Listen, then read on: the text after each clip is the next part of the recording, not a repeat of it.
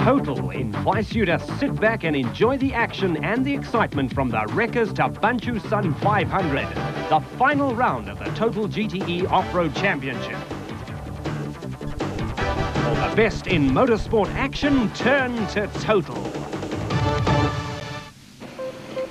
Tabanchu, big sky country and a magnificent backdrop for this last event of the season. As usual, pre-race paddock activity was high, with competitors attending to those last-minute details which could make or break their race for them.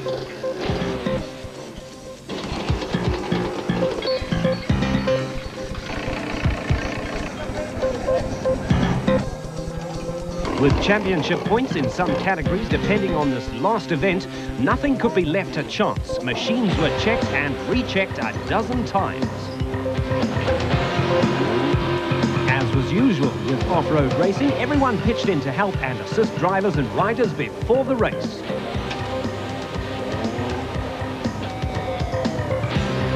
Among the 200s, Richard Manning has dominated this season, with his fine overall win in the Toyota 1000 Desert Race contributing to his healthy position. However, Chris Dodd wasn't that far behind him and still stood a chance of beating Manning.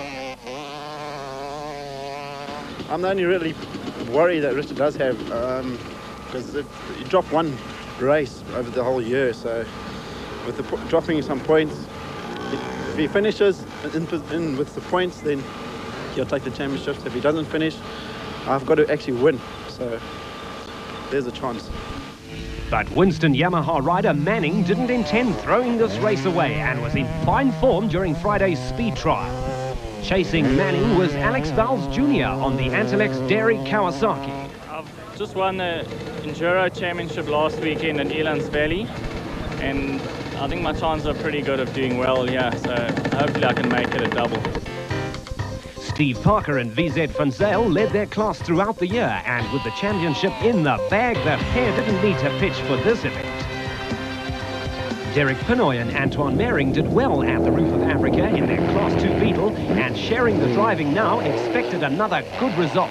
We got a very good chance of winning Class 2, and even category if we don't have any problems with the car. We're as competitive as anything in our category. The American cars are a little bit quicker in the rough, but we're not too worried about it. Wilfried Veslau and Dagmar Blankner haven't done as well as expected this year, but nevertheless, they gave it all they had for this final race. Jeremy Davies had a bad start to the season when he injured his knee, but a good finish at the Roof and a win at the Mabatu Sun 500 boosted his points, and the championship was his if he finished this event. Anthony Taylor on the Vibro Bricks Suzuki had a bad fall during the speed trial, but kept on going. Yeah, I hit a sheep about 15 k's, 20 k's into the second section. I went down quite hard, and I've tweaked my wrist thing, so I don't know if it's right for tomorrow. It's a bit sore at the moment. Team Green Kawasaki rider Jannie de Bruin led the class all year before the return of Davies, and now in third place was taking it easy. Die hoofdoel is om klaar te maak. Ek moet goed klaar maak om punte te kry, so dis die hoofdoel. Fietsen probeer spaar en klaar te maak, maar ja, gaan voluit daarvoor. On his Truck Africa KTM, Davies, South Africa's only Total Paris Le Cup rally entrant, displays his superb riding style, despite a slight miscalculation. I must finish today, but it's also a problem to finish sometimes. When you go there to finish, it's more difficult than winning, but I'm here to do well, and I'll do my best. In the commercial vehicle category, Alfred van Vuuren and Piet Pelser have had no opposition this year. The Toyota Hilux featuring well at every event. Among the Class 6 buckies, Philip Milan and Richard Leek in their Toyota Hilux were out to beat the competitors Reiner Meintjes and Renier Jooster, the latter driving a Nissan Safari. Soos dat dit die einde van die jaar is, voel ek moet ons net klaarmaak en ons gaan so dit aanpak en ek is oortuig hierdie wedren gaan ons goed doen want ons is regtig baie rustig. Despite their fast pace, the Nissan team was worried about the muddy conditions. Nee, ons het gehoor maar by die ouens en ons sien dis baie nat. So ons is maar bang vir die water. Maar ons gaan maar kyk wat gebeur vorentoe. Mud held no terrors for the Free State team of Van Vuuren and Pelser in their Sasol Toyota Hilux, who are on home turf in this spectacular part of the world. Ek gaan nou maar kalm ry. Dus ek laat ek net klaarmaak, soos jy sê, ek is al wat ek nodig het. Ek moet klaarmaak om my punte te hê, om al die titels te vat en niemand my kan vang. So ek gaan op my tyd ry en mooi ry, dat ek net probeer dat ek seker is ek maak klaar. Back among the 500cc motorcycles, the championship hadn't yet been won, and despite Kevin Tebbett's lead, a non-finish could have dashed his hopes. For Castrol Barberspun 500 winner Cocky Bainham, it was to be his last ride under the Pro Honda banner. Kevin is 2 punte voor my, so die 500 klas is helemaal oop. Kevin Tebbett trend 6 punte, want hy moet nog 1 race drop, so hy is 6 punte voor my, so enigiets kan gebeur. Het gaan een harde reis wees. Ek meen, enige een van ons 3 kan wen. Ek gaan maar alles gee, ek hoop ek wen. Bad luck befell Kevin Fisher, who, although second in the championships, retired on Friday's stretch, blowing his chances completely. I had to catch Tebbett and beat him this race to win the championship. Unfortunately, my big end on my bike put a hole in my casing, and it put me out of the race. That's it, my whole year championship gone. Showing his speedway experience here was the ever-popular Kevin Tebbett, making this off-road business look so easy. I will try and go win the championship, do well. I'm looking forward to it. I like this kind of country. I believe we're going on the mountains. I like it. I'm sure I'll do well. Bucks Carolyn and Kenny Skolthammer had their Special Vehicles Championship sewn up neatly, and their Porsche-powered Castrol Raceco was ready to make mincemeat of the other competitors. Greg Weeble and Warren Claassen have shown incredible form in their debut season, with a 2nd overall at the roof, proving they've got what it takes.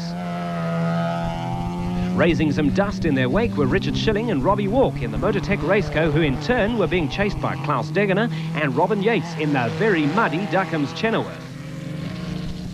I'm just going to go and do it in the roof. We're going to drive hard.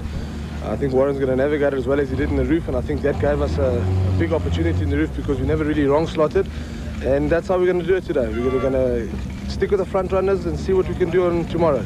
Tomorrow we race. Some raced and some had bad luck. Class 9 driver Fast Fred Levesque had problems when his Motortech Chenoweth hit a hole and he lost a wheel. Although off-road drivers can normally make a plan, Levesque was eventually forced to concede defeat for the day and limp home on 3 wheels.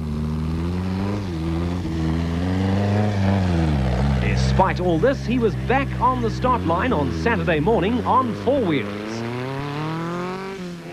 Back among the Class 8 space frames, and Carolyn and Skolthammer were purring along nicely in their Raceco, despite earlier problems with ignition boxes.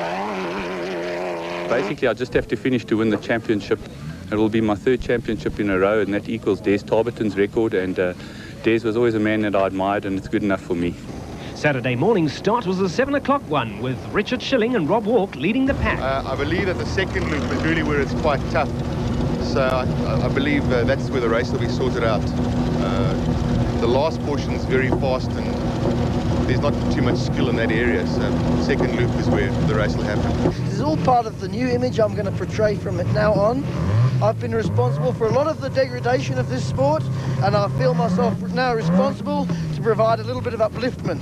It's time we had a better class of character in this off-road racing. This muddy mechanic image has to disappear in future. And away they go, with the first 6 cars being space frames. Highest placed single-seater among the top 8 was Natal's Roger Westermeyer in the Eskimo Refrigeration Orco in 4th position.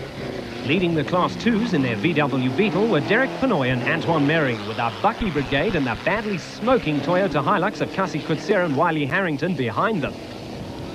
10th off the start line and a couple of seconds behind Coetzee and Harrington were husband and wife team Arnold and Estelle Mathieu in the Mayerton Toyota Raceco.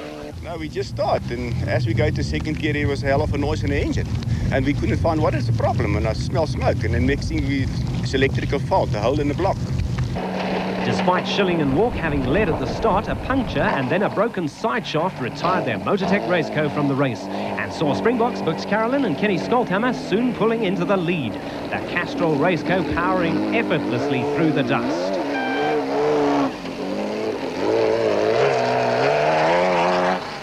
Klaus Degener and Robin Yates had started 2nd, but a wrong slot here lost their Duckham's Chenoweth a few precious seconds.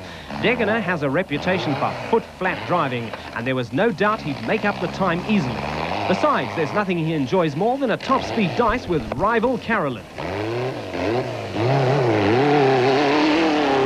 Leading Class 9 and third overall was Roger Westermeyer in the Eskimo Refrigeration Orco.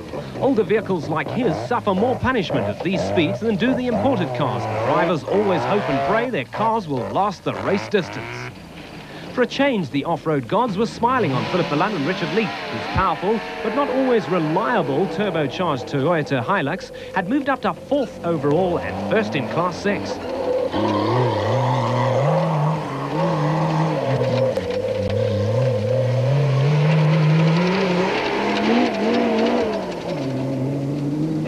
Making a welcome return to racing were Jack Spencer and Vic Camper in the powerful Rover V8-powered Sandmaster, leading the newly introduced Class 8A.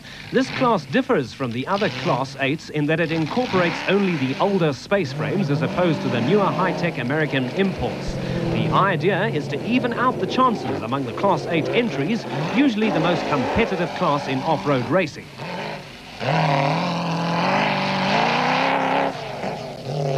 And doing his bit to prove that old needn't necessarily mean slow was Derek Pinoy along with Antoine Mering in the Class 2 Beetle. The two were way ahead of their rivals and lying in a very healthy 6th place overall.